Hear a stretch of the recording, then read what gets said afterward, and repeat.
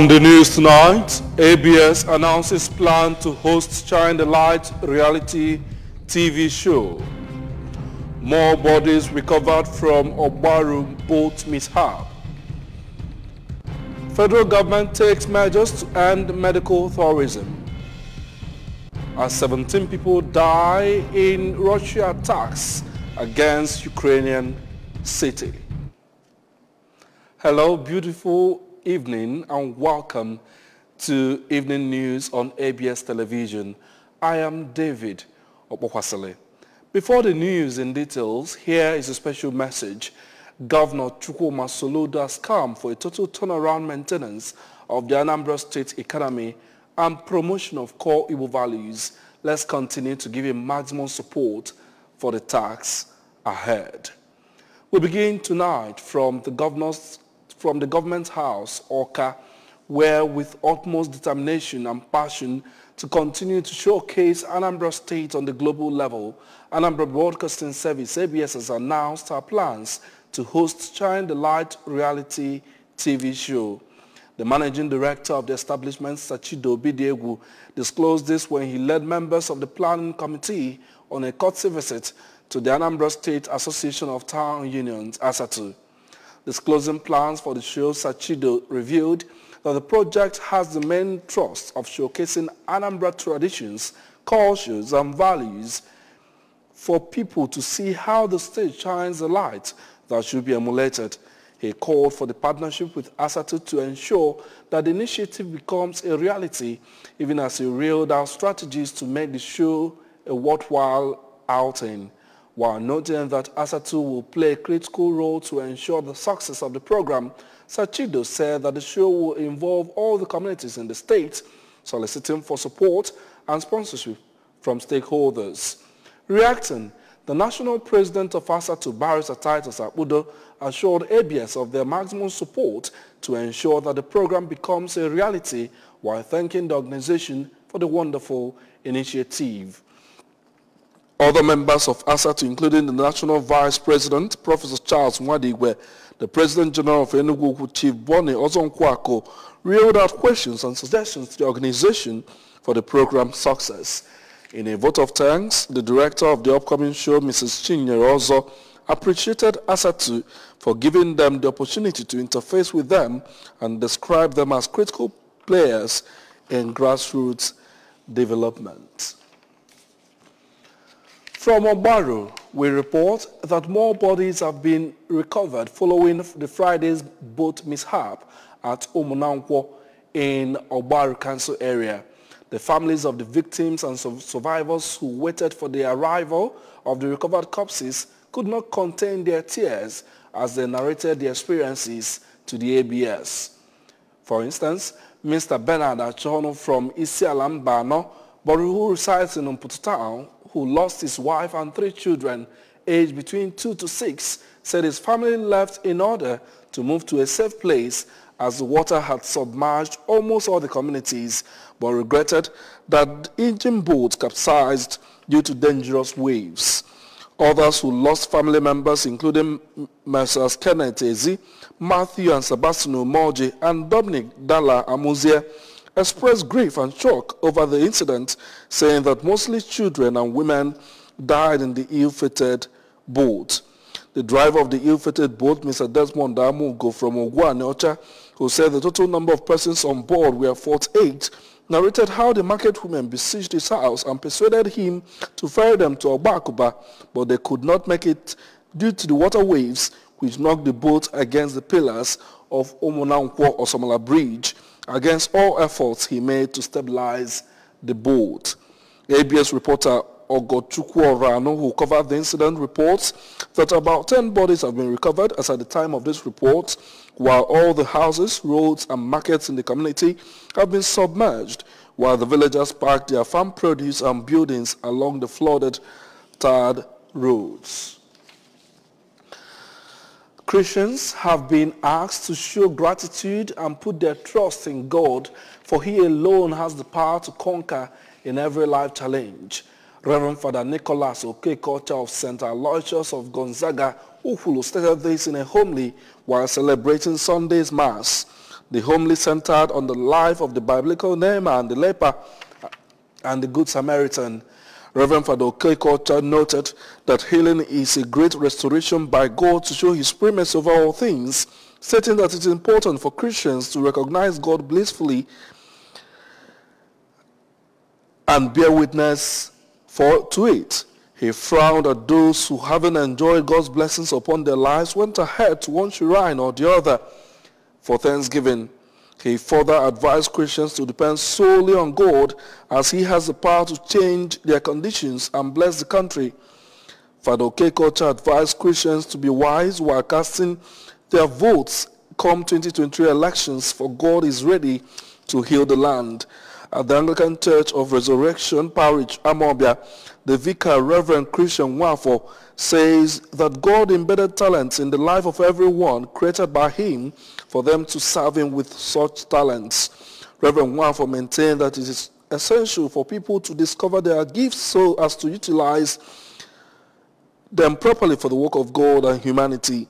Correspondent Amaka Chibuzoko reports that a series of prayers were offered to God and for God's intervention upon the country, especially to save the lives of those who are ravaged by the flood. The Standards Organization of Nigeria, SON, Anambra State Office, has reiterated its readiness to withdraw the mandatory conformity assessment program MANCAP certificate of any manufacturer over substandard products in Anambra State. The Director General and Chief Executive Officer of the organization, Malam Farouk Salim, represented by the Anambra State Coordinator of the organization, Engineer Nipede Adeoye, gave the warning while presenting MANCAP certificates to over 13 companies in Oka. Our correspondent, Emmanuel Chibata, takes the story from here. According to Malam Sami, SON is intensifying the fight against local manufacturers in the area in the habit of cutting corners on the quality of their products, warning manufacturer companies with MANCAP certificates not to compromise the standard of their products, but rather improve their qualities. Presenting the certificate to beneficiary, the SON boss noted that the MANCAP certificates are being presented to the beneficiary to show to the world that their products met the required standards. MANCAP, as we say, is an acronym of Mandatory Conformity Assessment Program, and it was brought up by the organization in the year 2006 for locally manufactured goods. Before the inception, we have something we call SONCAP, which is Standard Organization of Nigerian Conformity Assessment Program, and that's particularly for onshore goods. We now look at it that we monitor only things that comes into the country. There's a need to monitor what is produced at Adjust Step 2, and that was why the organization did it to come up with that policy of MANCAP. Speaking on behalf of the other beneficiaries, the Executive Director of Townshaw Ventures Nigeria Limited, Mr. Ikechukwu Ibozulike, assured SON and customers of standard and quality products while appreciating SON for considering their companies worthy of their certificates. The product has been tested and trusted. The product is a household name when it comes to vegetable produce. Vino oil is a household name, and arguably the best vegetable oil product in the market, quote me anywhere. So we are asked to come again 4 years later because the quality has been top notch since then, and we have been through research and development, we have really improved. Adding that all guidelines would be adhered to. Watching evening news on ABS television, still to come. Federal government takes measures to end medical tourism as 17 people die in Russia's attacks on Ukrainian city. We'll remind you that Governor Chukwuma Soludo has come for a total turnaround maintenance of the Anambra State economy and promotion of core Igbo values. Let's continue to give him maximum support for the tasks ahead. More details after this break. Stay with us.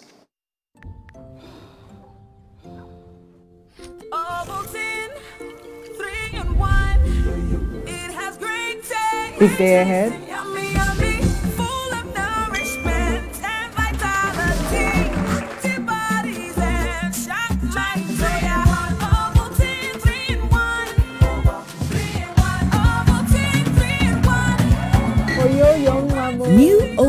Vitamin 3-in-1. Smart choice. The federal government of Nigeria is working to end the $1 billion spent on medical tourism annually.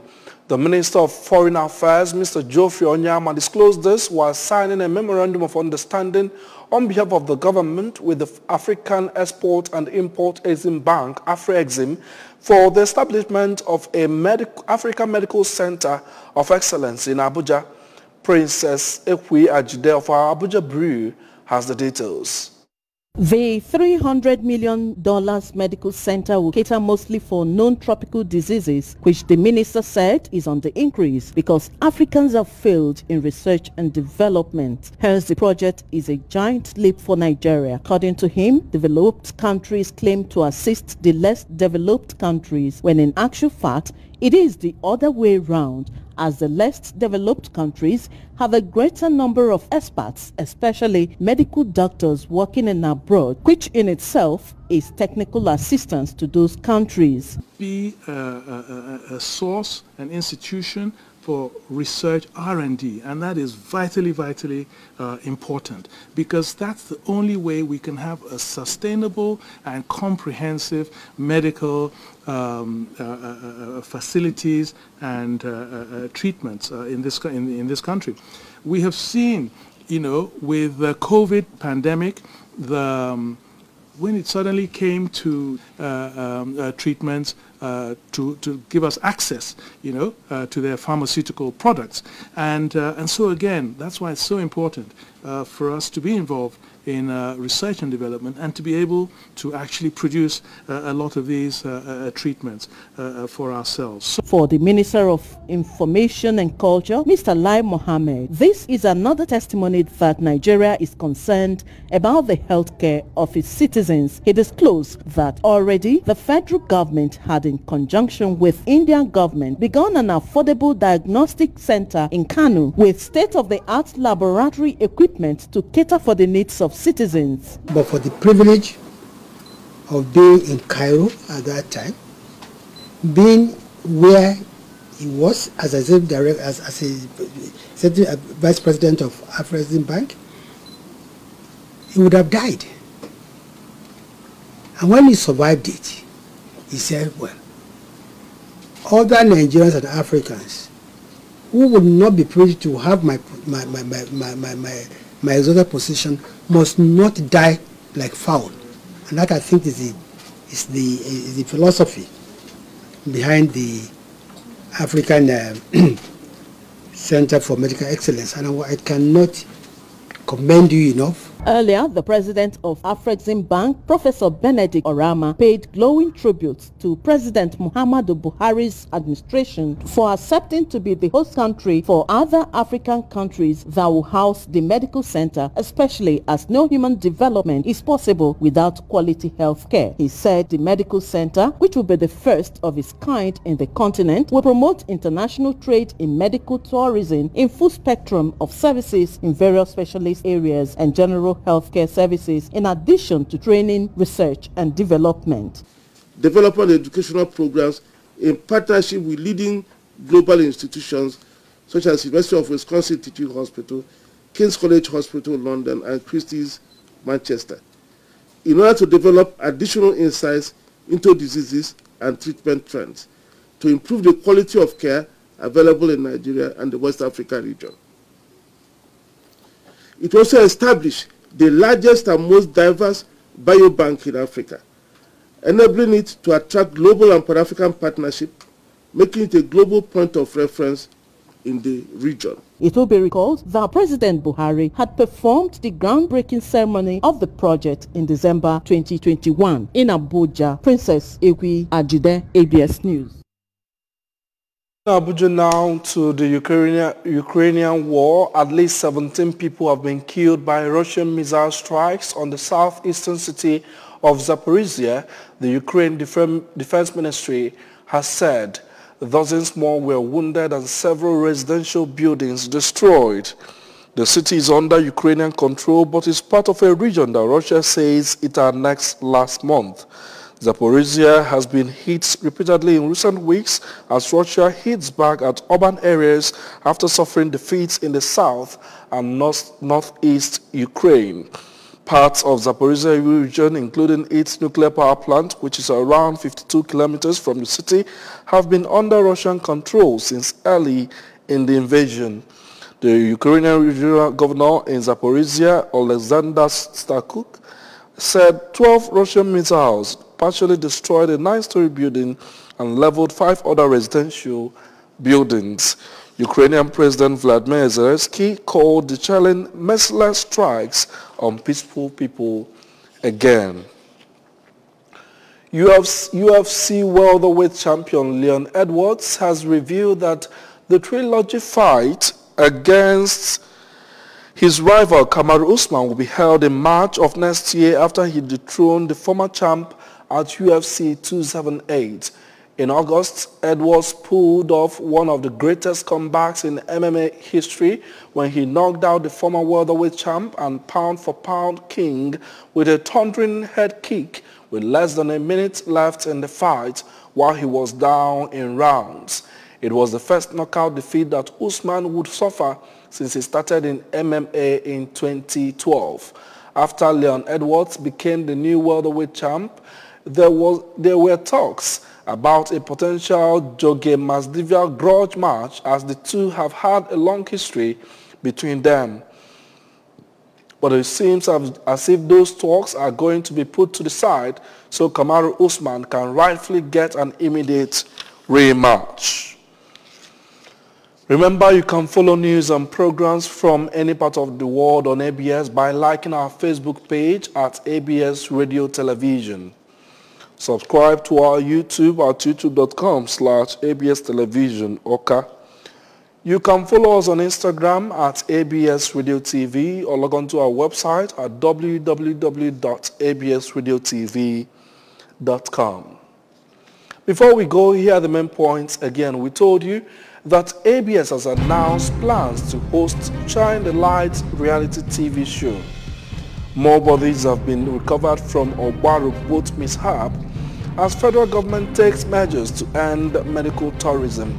We also told you that 17 people have died as Russia attacks Ukrainian city. We remind you that Governor Chukwuma Soludo has come for a total turnaround maintenance of the Anambra State economy and promotion of core Igbo values. Let's continue to give him maximum support for the task ahead. And that's the news this evening. Thanks for joining us. I am David Okpokwasele.